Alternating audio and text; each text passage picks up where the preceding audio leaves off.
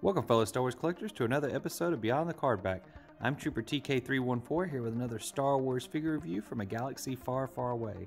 And today we're taking a look at the Galaxy's Edge Droid Depot, a customizable build-your-own droid. I'm really excited to show you guys this.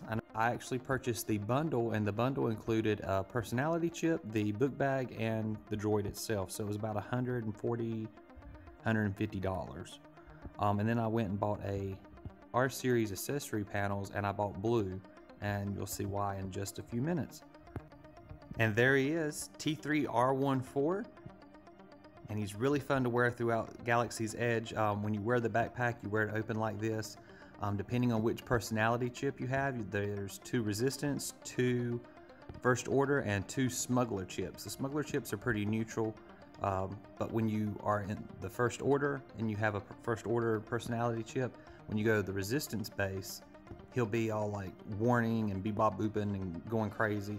But if you're on the First Order and you have a First Order chip, he'll be happy and just fine. Vice versa with the Resistance chips. But with the Smuggler's chips, which is what I have, he's pretty neutral. I didn't really notice him going crazy on any side of the park. But he's really cool, and I'm actually going to be cutting to showing you him coming alive at the Droid Depot, so enjoy that.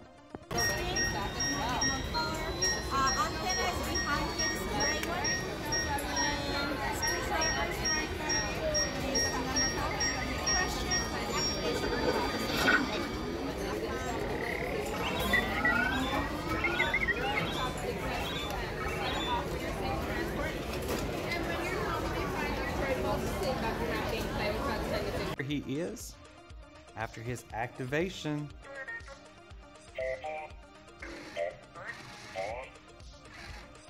I think he's really cool. I like the colors. I wanted to go with something a little bit different, so I went with the blue, black, and white. It was really fun. It was a great experience. It's well worth the $100 for the droid, especially if you just want one to sit up on the shelf, just for nostalgic reasons.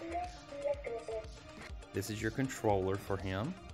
And each button does something different. This actually will turn his head, and it does light up for you.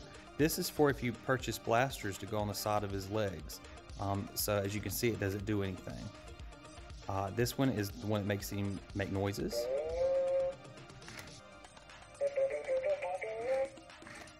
I just think he's amazing. Really cool.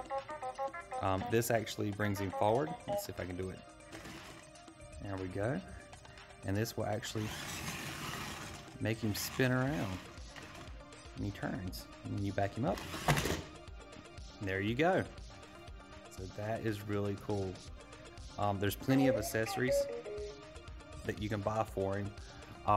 Each of these doors opens because they are replaceable. You can switch them out for the blue or what have you. But this is actually where you will put your personality chip. And I have the purple Smuggler's chip in there right now. I'm going to go ahead and take this panel off. And I'll show you what he sounds like without the Smuggler's chip. And it's instantaneous, so you don't have to wait or turn him off or reboot or anything.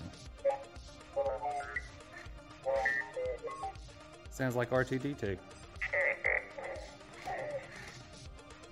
And I like that noise too, but I am very partial to the Smuggler's sound. And it just pops in there.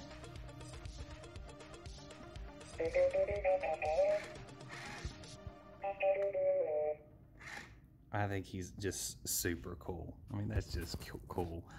These little panels open up, and that's where you can put other accessories, like some of the little tools that all the astromechs have, or what have you. Let's go ahead and open up this side. And this also opens up. I think it has a tool you can put in there. These also, they open up a little bit.